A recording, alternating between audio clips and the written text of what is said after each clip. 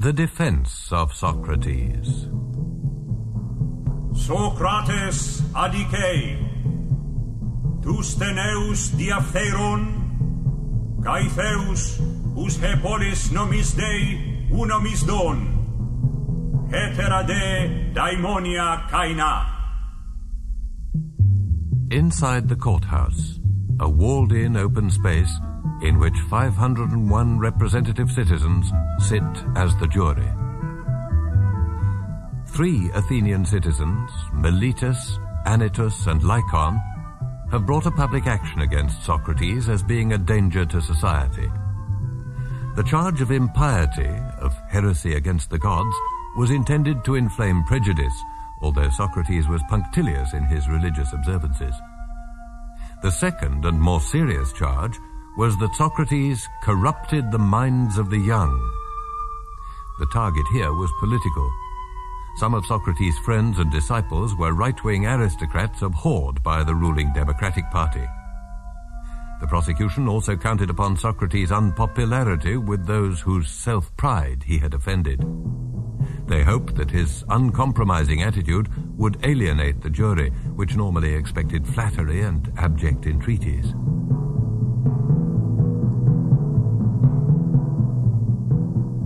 According to court procedure, litigants had to state their own case without the help of counsel. The prosecution spoke first, and when the defendant had replied, the jury, without any guidance or summing up from the presiding magistrate, at once gave its verdict by a majority vote. Socrates is guilty of corrupting the minds of the young and of believing in deities of his own invention instead of the gods recognized by the state.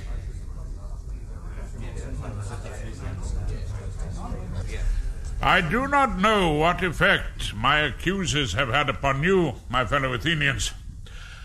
But, for my own part, I was almost carried away by them. Their arguments were so convincing. On the other hand, scarcely a word of what they said was true.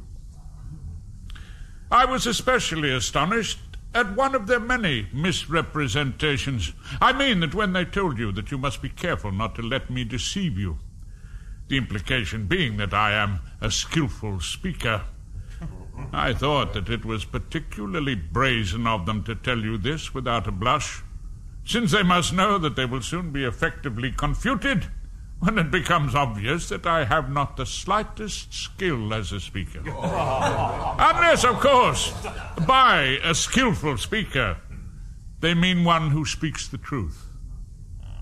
If that is what they mean, I would agree that I am an orator, though not after their pattern.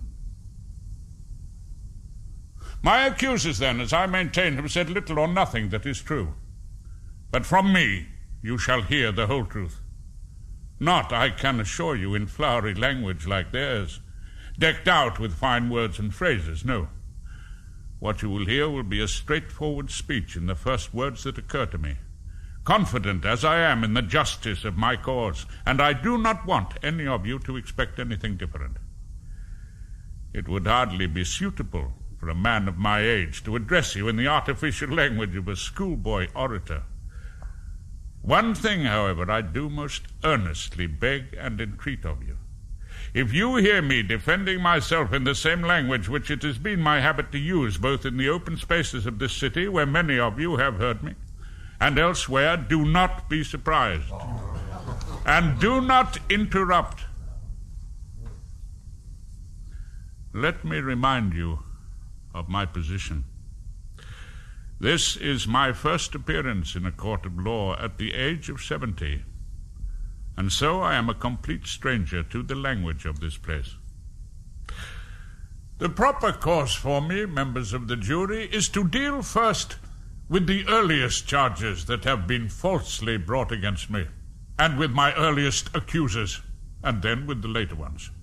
I make this distinction because I have already been accused in your hearing by a great many people for a great many years, though without a word of truth. And I am more afraid of those people than I am of Anytus and his colleagues, although they are formidable enough. But the others are still more formidable.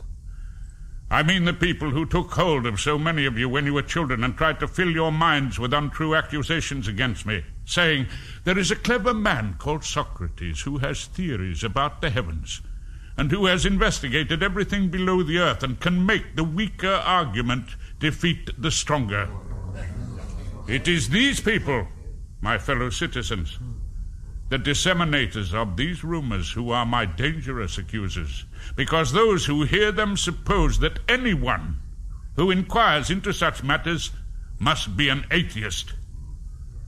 And the most fantastic thing of all is that it is impossible for me even to know and tell you their names, unless one of them happens to be a playwright.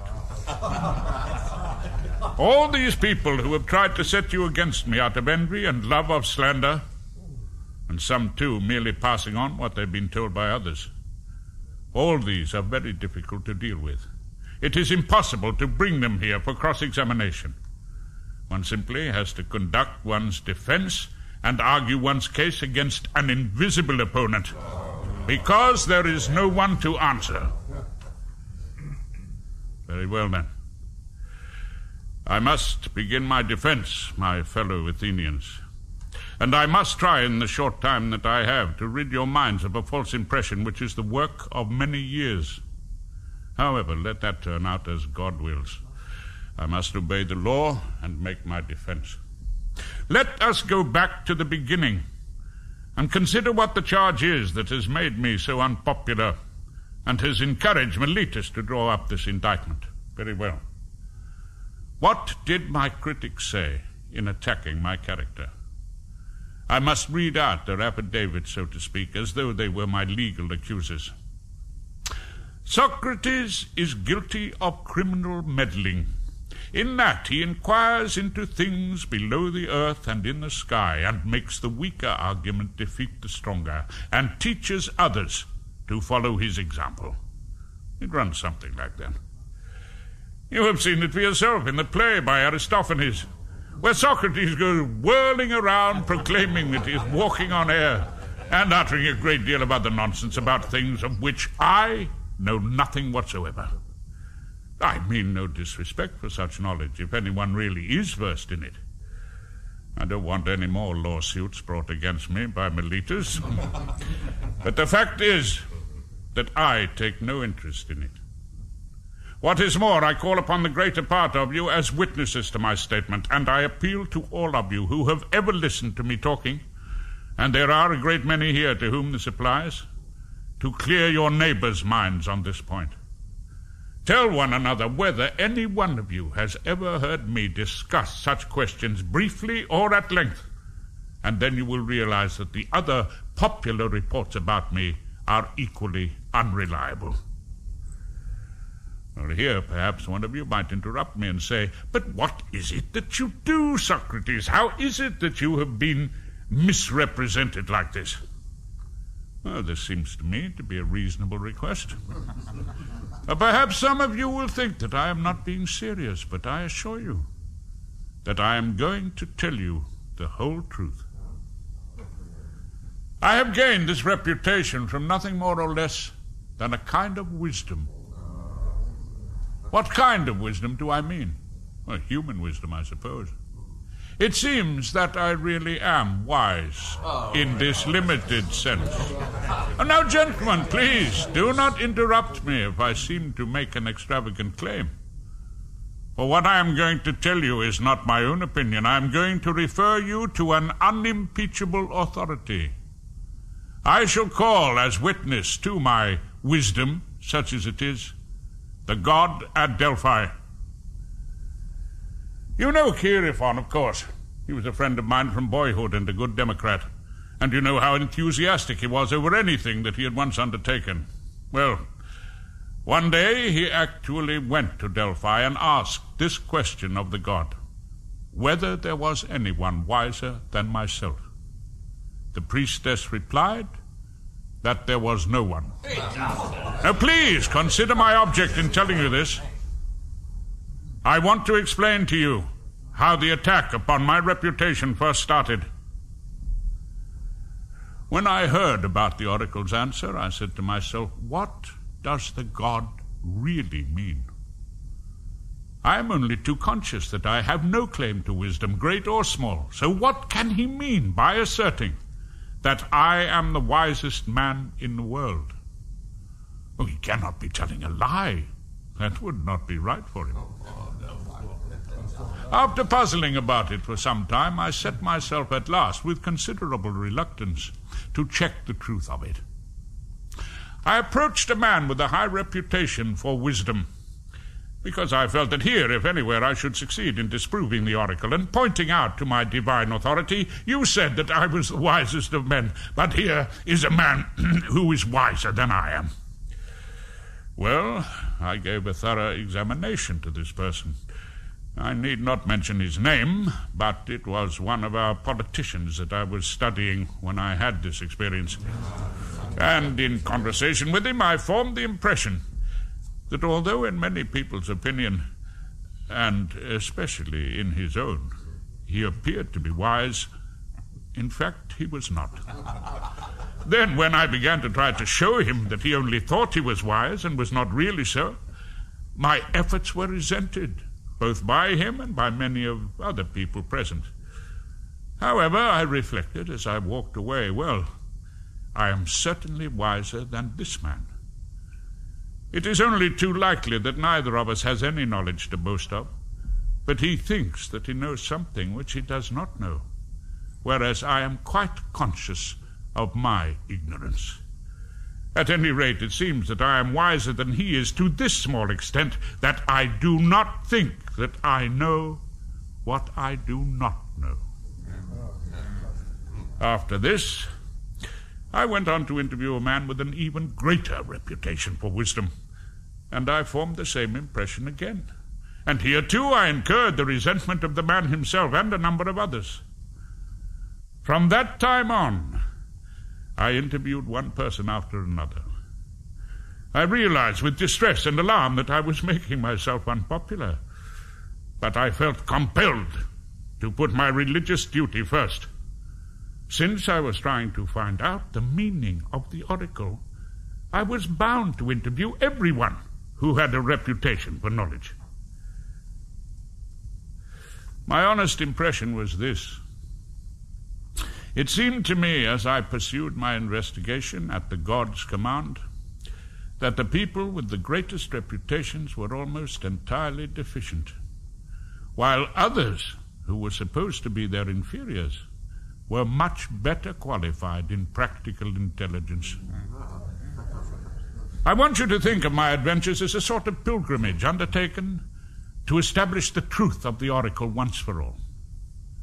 After I had finished with the politicians, I turned to the poets, dramatic, lyric, and all the rest, in the belief that here I should expose myself as a comparative ignoramus.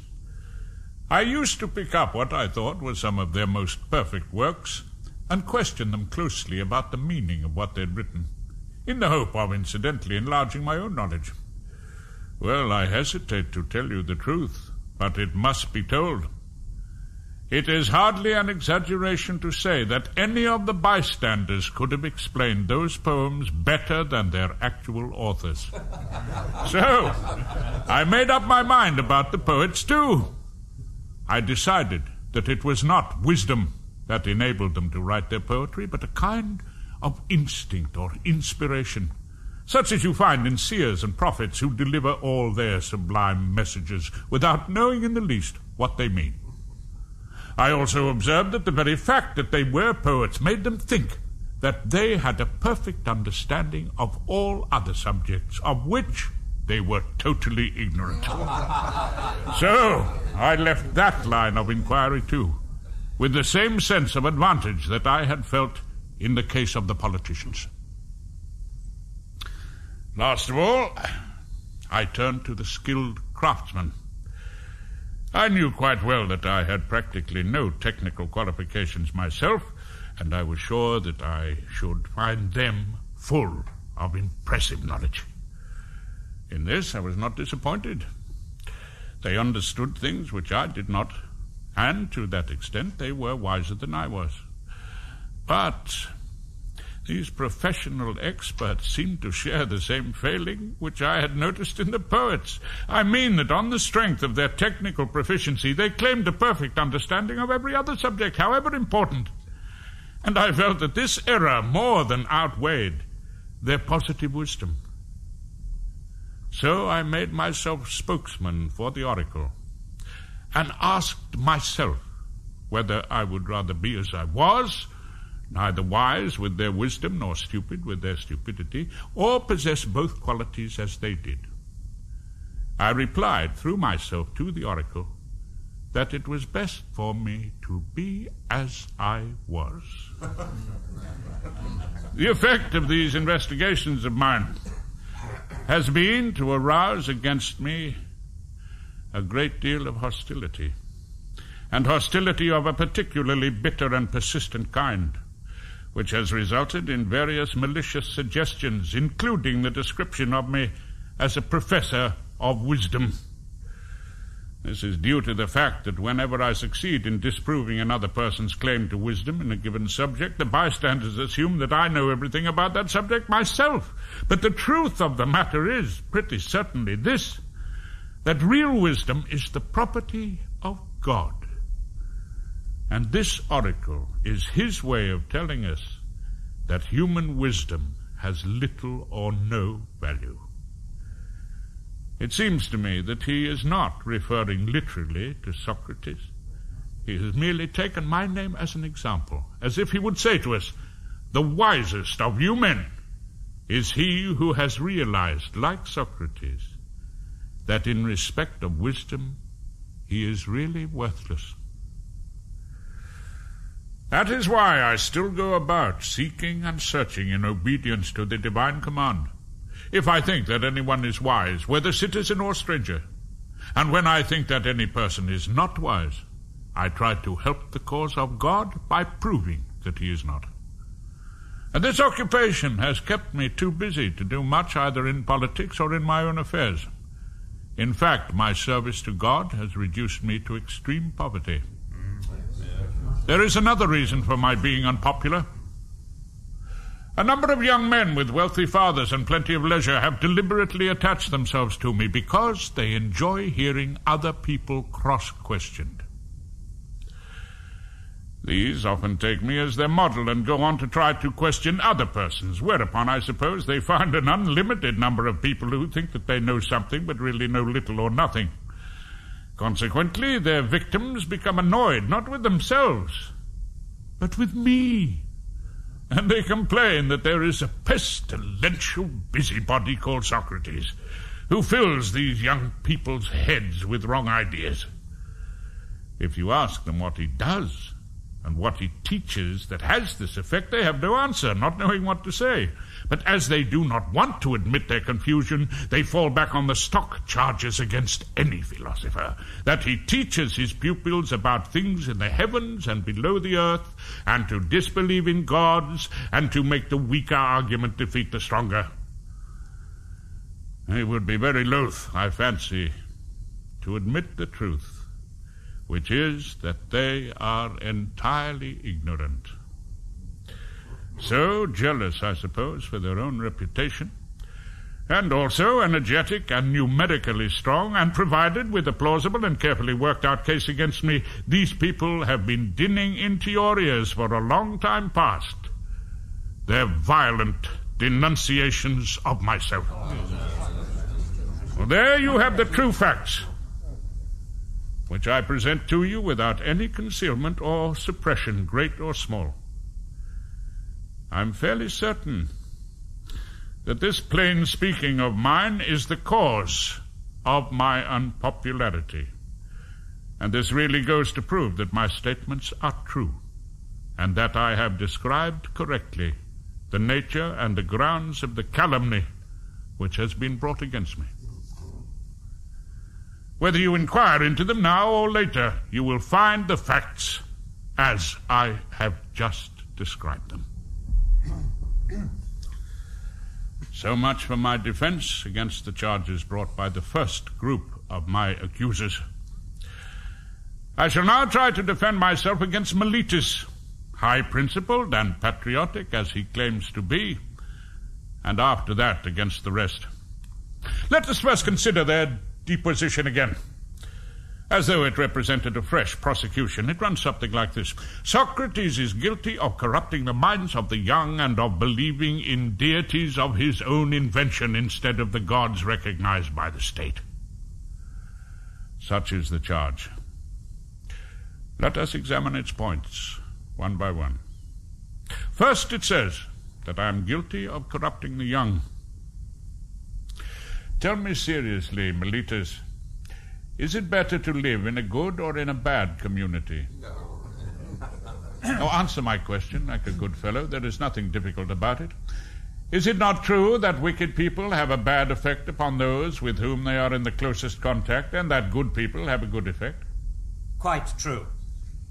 Is there anyone who prefers to be harmed rather than benefited by his associates? Answer me, my good man. The law commands you to answer. Is there anyone who prefers to be harmed? Of course not. Well then, when you summon me before this court for corrupting the young and making their characters worse, do you mean that I do so intentionally or unintentionally? I mean intentionally. Why, Meletus, are you at your age so much wiser than I at mine? You have discovered that bad people always have a bad effect and good people a good effect upon their nearest neighbors. Am I so hopelessly ignorant as not even to realize that by spoiling the character of one of my companions I shall run the risk of getting some harm from him? Because nothing else would make me commit this grave offense intentionally. No, I do not believe it, Meletus, and I do not suppose that anyone else does. Either I have not a bad influence or it is unintentional, so that in either case your accusation is false.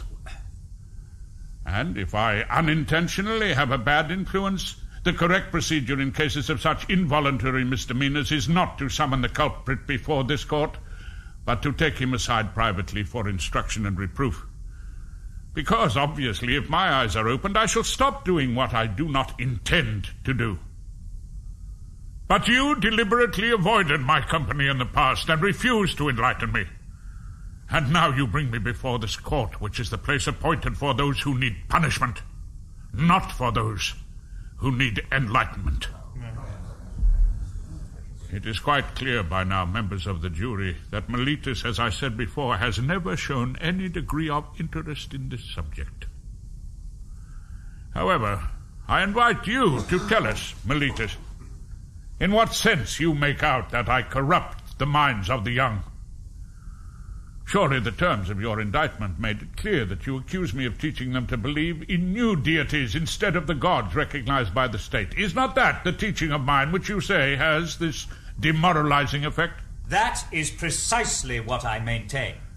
Then I appeal to you, Meletus, in the name of these same gods about whom we are speaking, to explain yourself a little more clearly, to myself and to the jury, because I cannot make out what your point is.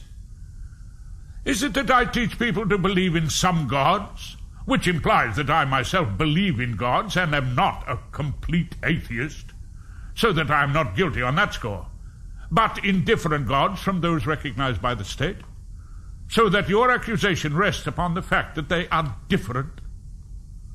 Or do you assert that I believe in no gods at all and teach others to do the same? Yes, I say that you disbelieve in gods altogether.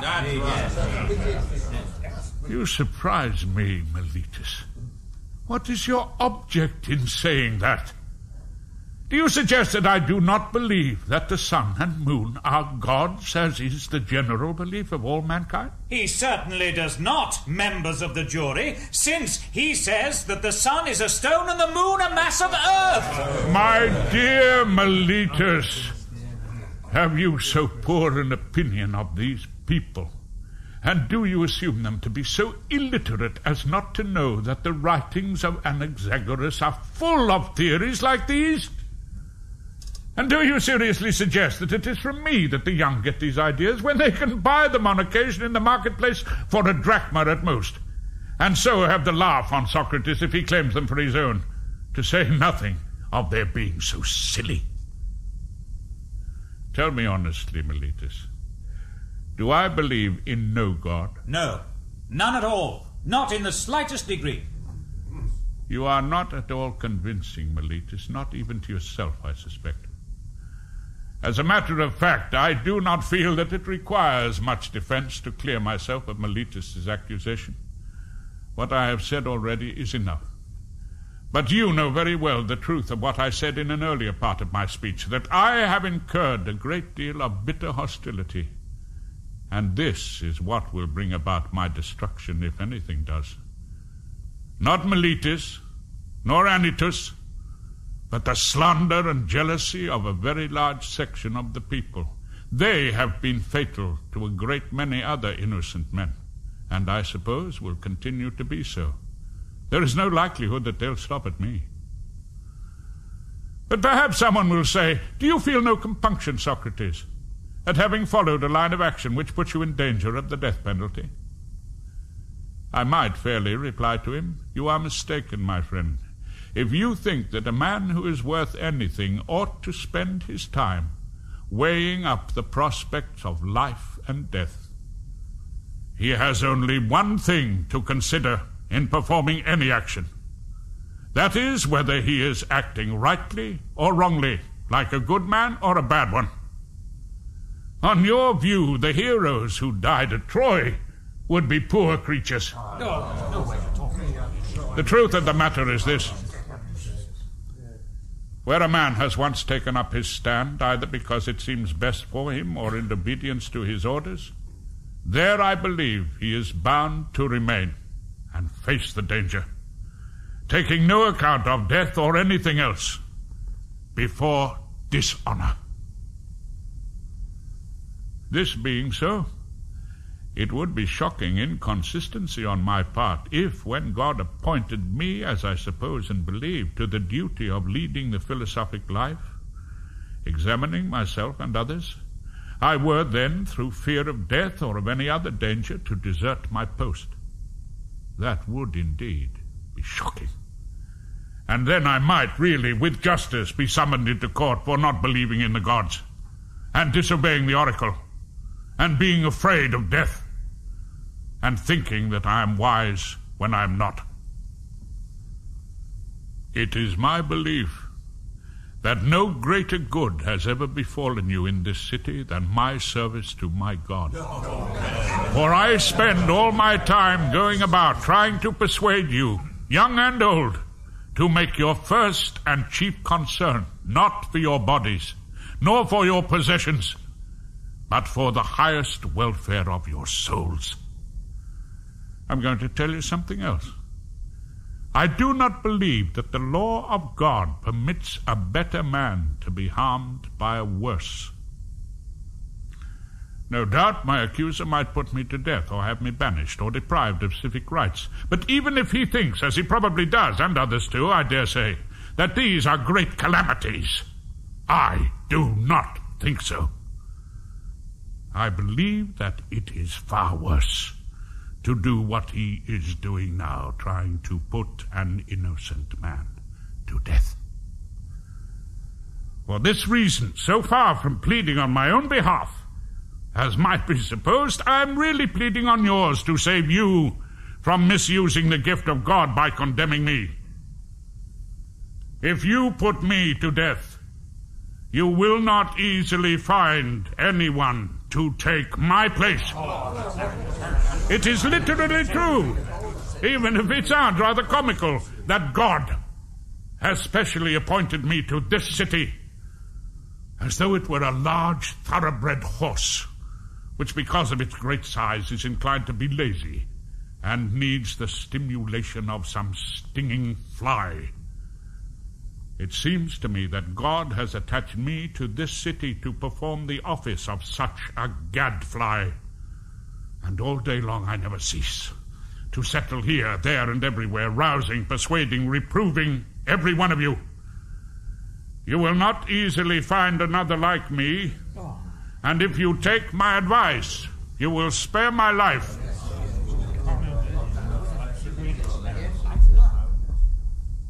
Does it seem curious that I should go round giving advice like this and busying myself in people's private affairs, and yet never venture publicly to address you as a whole and advise on matters of state? The reason for this is what you have often heard me say before on many other occasions, that I am subject to a divine or supernatural experience, which Meletus saw fit to travesty in his indictment. It began in my early childhood, a sort of voice which comes to me. And when it comes, it always dissuades me from what I am proposing to do, and never urges me on. It is this that debars me from entering public life, and a very good thing too, in my opinion. Because you may be quite sure that if I had tried long ago to engage in politics, I should long ago have lost my life, without doing any good either to you or to myself. Now please do not be offended if I tell you the truth. No man on earth who conscientiously opposes either you or any other organized democracy and flatly prevents a great many wrongs and illegalities from taking place in the state to which he belongs can possibly escape with his life. The true champion of justice, if he intends to survive, even for a short time, must necessarily confine himself to private life and leave politics alone. You will find that throughout my life I have been consistent in any public duties that I have performed, and the same also in my personal dealings. I have never countenanced any action that was incompatible with justice on the part of any person, including those whom some people maliciously call my pupils. I have never set up as any man's teacher. But if anyone, young or old, is eager to hear me conversing and carrying out my private mission, I never grudge him the opportunity. Nor do I charge a fee for talking to him, refusing to talk without one. I am ready to answer questions for rich and poor alike, and I am equally ready if anyone prefers to listen to me and answer my questions. If any given one of these people becomes a good citizen or a bad one, I cannot fairly be held responsible, since I have never promised or imparted any teaching to anybody. And if anyone asserts that he has ever learned or heard from me privately anything which was not open to everyone else, you may be quite sure that he is not telling the truth. But how is it that some people enjoy spending a great deal of time in my company? You have heard the reason. I told you quite frankly. It is because they enjoy hearing me examine those who think that they are wise when they are not. An experience which has its amusing side. This duty I have accepted, as I said, in obedience to God's commands given in oracles and dreams, and in every other way that any other divine dispensation has ever impressed a duty upon man. This is a true statement, and easy to verify. I leave it to you and to God to judge me as it shall be best, for me and for yourselves.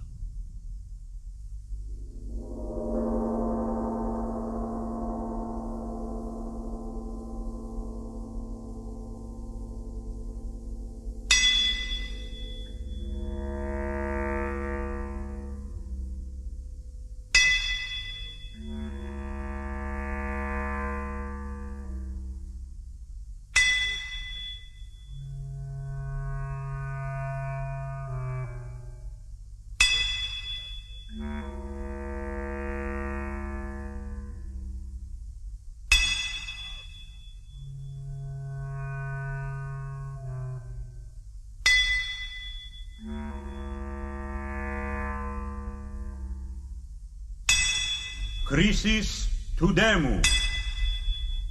Adicei, Socrates.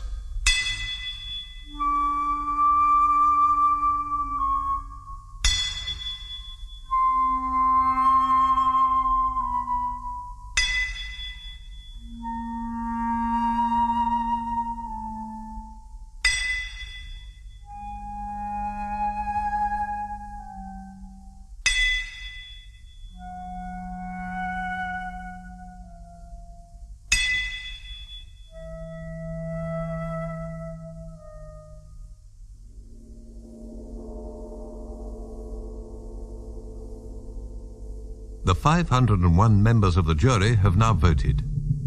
221 voted for acquittal, 280 for conviction. Socrates has therefore been found guilty. When the verdict was guilty, and as in the present case there was no fixed penalty, the plaintiff proposed one, the defendant another, and the jury then voted between the two proposals. Meletus proposed the penalty of death. Stemia thanatos.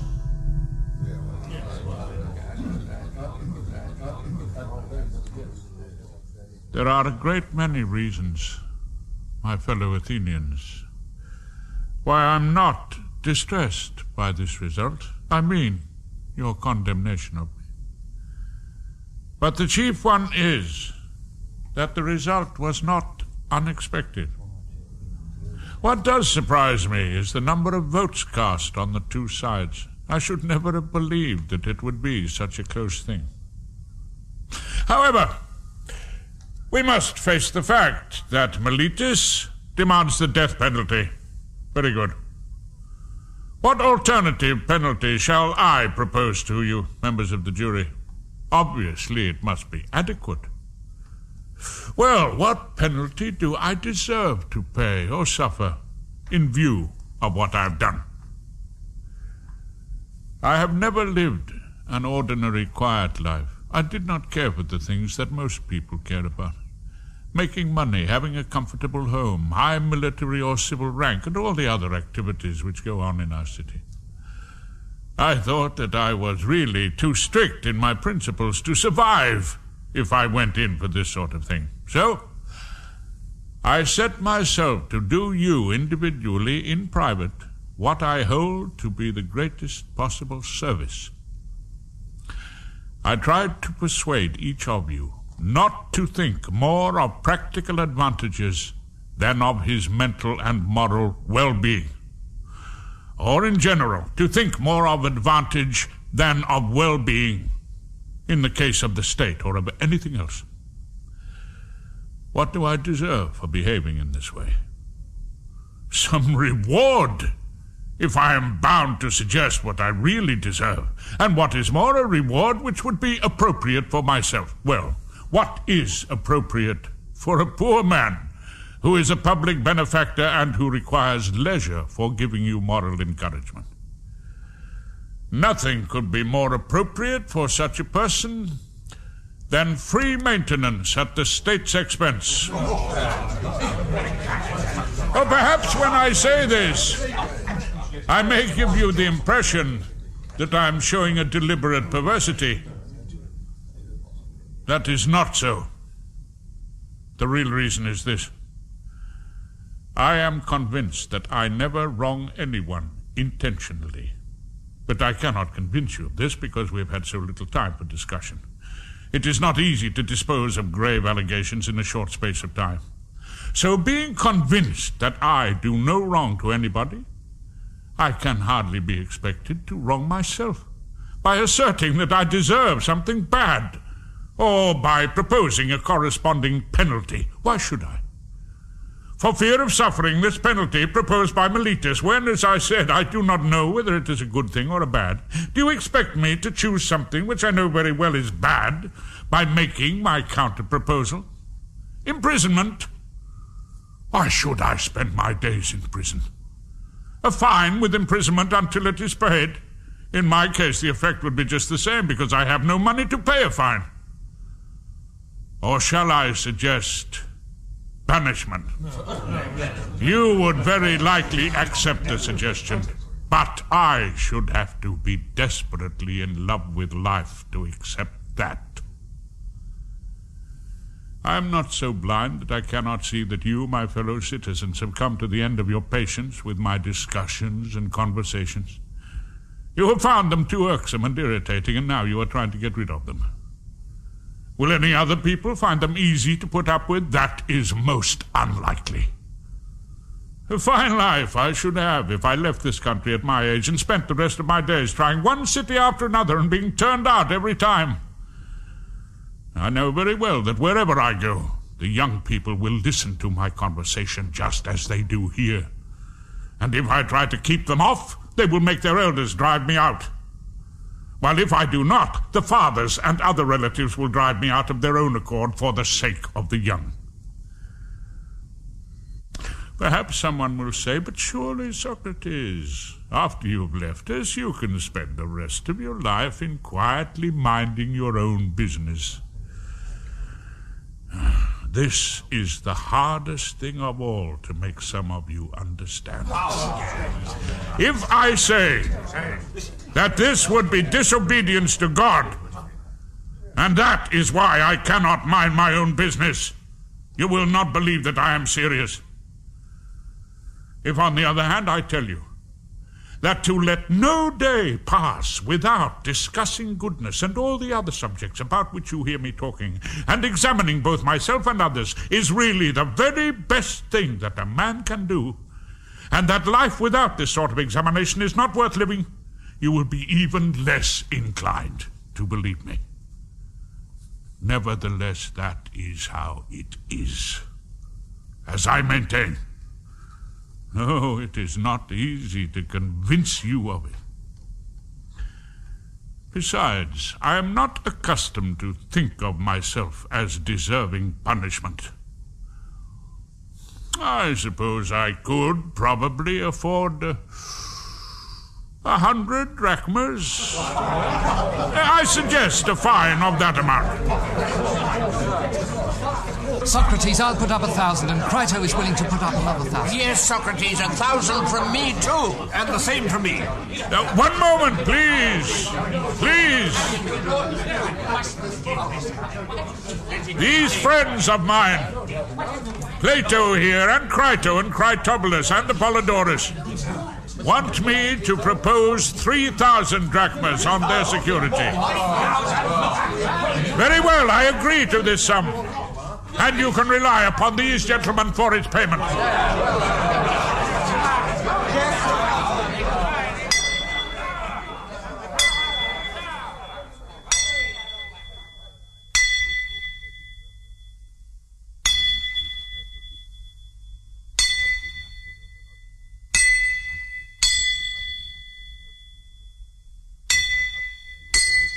Chrysis tudemu. Zdemia thanatos.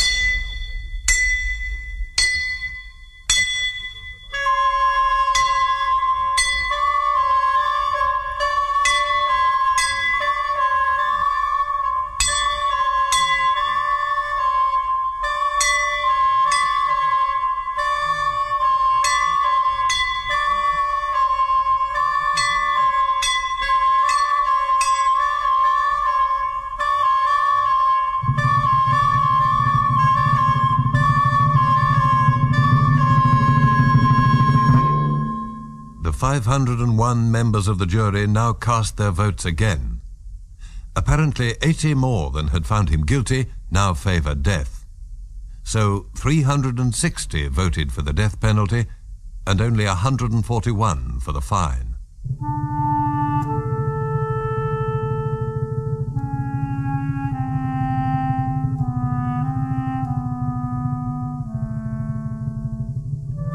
Zdemia thanatos.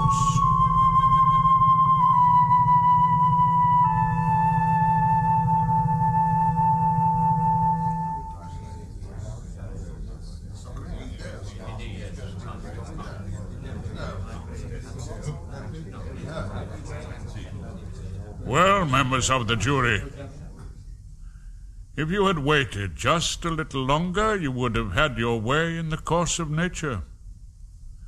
You can see that I am well on in life and near to death. I am saying this not to all of you, but to those who voted for my execution. And I have something else to say to them as well. No doubt you think, sirs, that I have been condemned for lack of the arguments which I could have used if I had thought it right to leave nothing unsaid or undone to secure my acquittal. But that is very far from the truth. It is not my lack of arguments that has caused my condemnation, but my lack of effrontery and impudence. In a court of law, just as in warfare, neither I nor any other ought to use his wits to escape death by any means. The difficulty is not so much to escape death. The real difficulty is to escape from doing wrong, which is far more fleet of foot. In this present instance, I, the slow old man, have been overtaken by the slower of the two.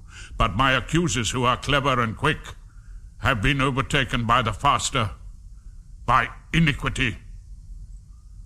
When I leave this court, I shall go away condemned by you to death, but they will go away convicted by truth herself of depravity and wickedness.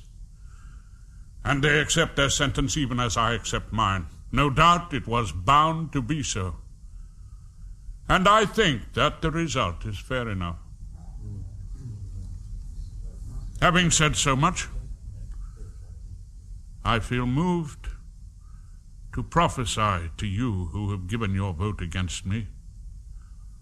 For I am now at that point where the gift of prophecy comes most readily to men, at the point of death. I tell you, my executioners, that as soon as I am dead, vengeance shall fall upon you with a punishment far more painful than your killing of me. You have brought about my death in the belief that through it you will be delivered from submitting your conduct to criticism. But I say that the result will be just the opposite. You will have more critics, whom up till now I have restrained without your knowing it. And being younger, they will be harsher to you, and will cause you more annoyance. If you expect to stop denunciation of your wrong way of life by putting people to death, there is something amiss with your reasoning. This way of escape is neither possible nor creditable. The best and easiest way is not to stop the mouths of others, but to make yourselves as good men as you can. This is my last message to you who voted for my condemnation.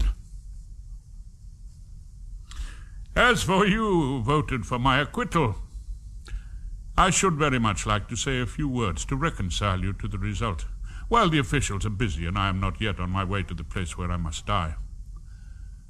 I ask you, gentlemen, to spare me these few moments. There is no reason why we should not exchange fancies while the law permits. I look upon you as my friends, and I want you to understand the right way of regarding my present position. Gentlemen of the jury, for you deserve to be so called, I have had a remarkable experience. In the past, the prophetic voice to which I have become accustomed has always been my constant companion, opposing me even in quite trivial things if I was going to take the wrong course. Now, something has happened to me, as you can see, which might be thought and is commonly considered to be a supreme calamity. Yet neither when I left home this morning, nor when I was taking my place here in the court, nor at any point in any part of my speech, did the divine sign oppose me. Death is one of two things. Either it is annihilation and the dead have no consciousness of anything, or as we are told, it is really a change, a migration of the soul from this place to another. Now, if there is no consciousness but only a dreamless sleep, death must be a marvelous gain. I suppose that if anyone were told to pick out the night on which he slept so soundly as not even to dream, and then to compare it with all the other nights and days of his life, and then were told to say, after due consideration, how many better and happier days and nights than this he had spent in the course of his life, well, I think that he would find these days and nights easy to count in comparison with the rest. If death is like this, then I call it gain. Because the whole of time, if you look at it in this way, can be regarded as no more than one single night. If, on the other hand, death is a removal from here to some other place, and if what we are told is true, that all the dead are there, what greater blessing could there be than this, gentlemen? If, on arrival in the other world, beyond the reach of our so-called justice, one will find there the true judges who are said to preside in those courts, would that be an unrewarding journey? How much would one of you give to meet Orpheus and Homer? It would be a specially interesting experience for me to join them there. You too, gentlemen of the jury, must look forward to death with confidence, and fix your minds on this one belief which is certain, that nothing can harm a good man either in life or after death, and his fortunes are not a matter of indifference to the gods. This present experience of mine has not come about mechanically. I am quite clear that the time had come when it was better for me to die and be released from my distractions. That is why my sign never turned me back. For my own part, I bear no grudge at all against those who have condemned me and accused me, although it was not with this kind intention that they did so, but because they thought that they were hurting me, and that is culpable of them. However, I ask them to grant me one favor. When my sons grow up, if you think that they are putting money or anything else before goodness, take your revenge by plaguing them as I plagued you. And if they fancy themselves for no reason, you must scold them just as I scolded you for neglecting the important things and thinking that they are good for something when they are good for nothing. If you do this, I shall have had justice at your hands, both I myself and my children.